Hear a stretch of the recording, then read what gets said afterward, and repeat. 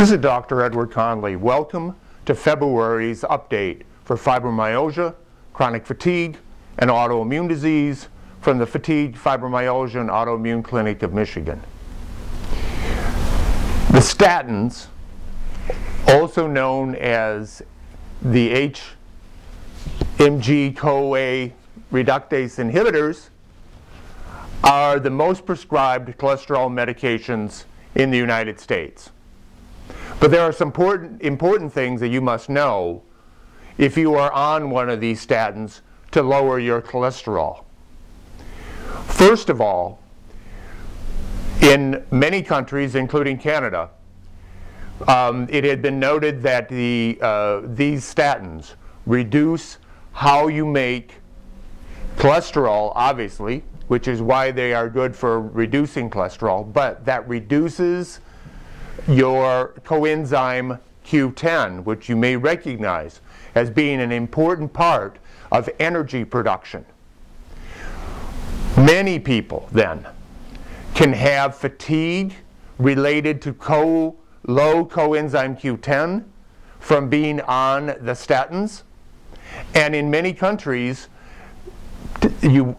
doctors have to use CoQ10 when they prescribe a statin. It's called a black box warning, which means the doctor must prescribe CoQ10 when they prescribe the statins. That is not done in the United States, and it is not automatic for a doctor to do that, and indeed many doctors do not understand that you must do that. So number one is that if you are on a statin medication and cannot get off of it for reasons we'll discuss here in a minute, you must be on coenzyme Q10, and you should be on a high quality coenzyme Q10. There are hundreds of them out there. Some of them are made in countries that I don't trust their quality control. So you should discuss with us what are the proper CoQ10s to use, and indeed, being that it is a supplement that's going inside of you, you don't want a knockoff. If you're going to purchase a Gucci bag, buying, a fake Gucci really won't harm anything, but a supplement or a medication that you're taking within you, you want to make sure is a high quality. So, number one, if you are on a statin, you should also be taking coenzyme Q10. Number two, if you have chronic fatigue and fibromyalgia, and if you do not have serious or severe coronary artery disease, then a trial of going off of your statin for 2 or 3 months to determine if your chronic fatigue or fibromyalgia improves should be considered. Now, I must tell you, you have to discuss this with your physician first.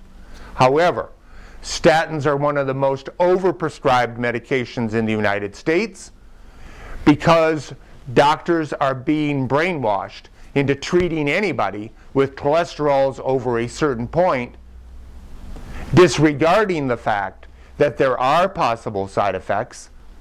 And number two, the evidence is not entirely clear that treating cholesterol, just elevated cholesterol with a statin, necessarily lengthens your lifespan or prevents coronary artery disease. Now, that is controversial, but what is not controversial is the fact that if you do not have serious coronary artery disease, stopping the statins for 2 to 3 months to see if your fatigue or fibromyalgia improves. We have seen patients here at the clinic where their fibromyalgia has improved by 20 or 30%. Occasionally, we see patients where their fibromyalgia goes away because they were getting muscle injury as a side effect from the statin. Now, it is rare that we have people where their fibromyalgia totally clears, but it is less rare where I have patients where their fibromyalgia improves by 10, 20, 30% once they stop the statin. Again, you must discuss this with your personal physician and or your cardiologist, and you're going to run into some resistance because of all of the money that's been spent to convince doctors to put you on cholesterol medication.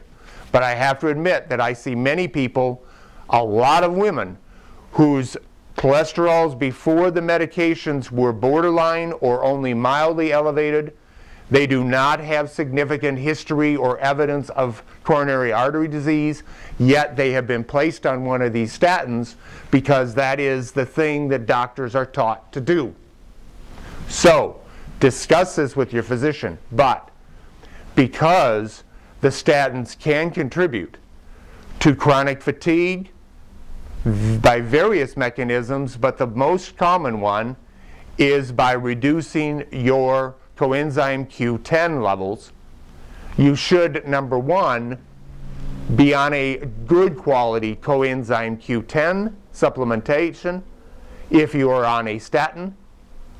And number two is discuss with your doctors that if your cholesterols were not terrible and or you do not have significant coronary artery disease, stopping the statins for 2 to 3 months to see if your fibromyalgia or chronic fatigue improves.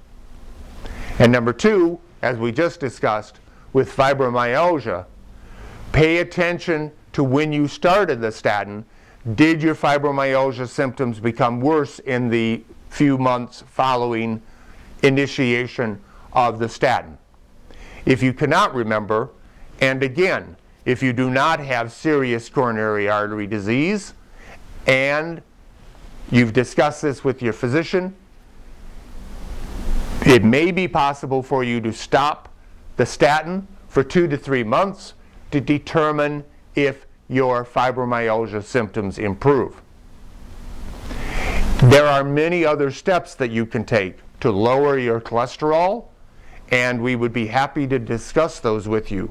We have many patients that we have seen with chronic fatigue and fibromyalgia where we've been able to take them off of the statin cholesterol-lowering medications, put them on a proper dietary and other program to reduce and supplements and or medications that do not inhibit the production of coenzyme Q10 and reduce their cholesterol over a 12-month period of time.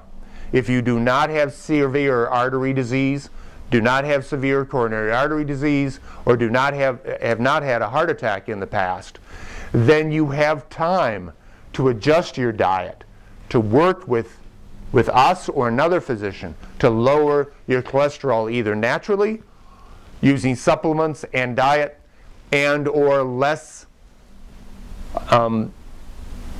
using less injurious medications, or at least medications that do not impact the Krebs cycle via that coenzyme Q10 and your muscles as much. There is, in severe cases, a disease called rhabdomyolysis, where it's actual destruction of the muscle fibers. I have only seen a few cases of that with statins. That is severe enough to where the enzymes from damage to the muscles actually can be detected in your bloodstream on laboratory tests. I have seen many more people that I suspect were getting lower grade injury or inflammation to their muscles, where their laboratory tests did not indicate that they were getting this rhabdomyolysis or destruction of the muscles. Their enzymes had not gone up, but yet with taking them off of the statin, they had a reduction, as I said, 20 to 30%, sometimes more, sometimes less, in their muscle pain. Once again, make sure you discuss this with your physician. Do not stop the statins on your own. If your physician is not amenable to it, or for other reasons you wish not to discuss your particular case with the physician, contact us. I would be happy to discuss your case, review it with you, and give you my opinion on your what direction to take.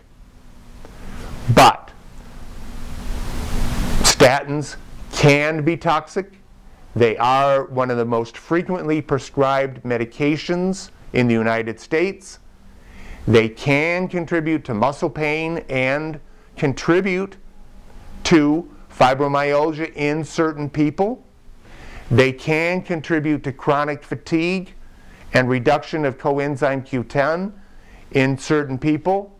We know that in almost everyone who takes the statins, they get a reduction of coenzyme Q10 with the associated reduction of Krebs cycle function and energy, which we have talked about many times before. So, that's a simple step, but is one that should not be overlooked. This has been Dr. Edward Conley for February's Vitality Today update.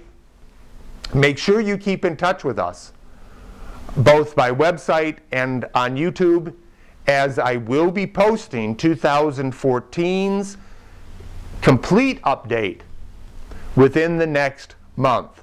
And that's going to be an update on all factors that we have found important over the last 12 months in fibromyalgia, chronic fatigue syndrome, and autoimmune disease. So please keep an eye out for our 2014 update coming to you soon. But again, for February, this is Dr. Edward Conley for Vitality Today update.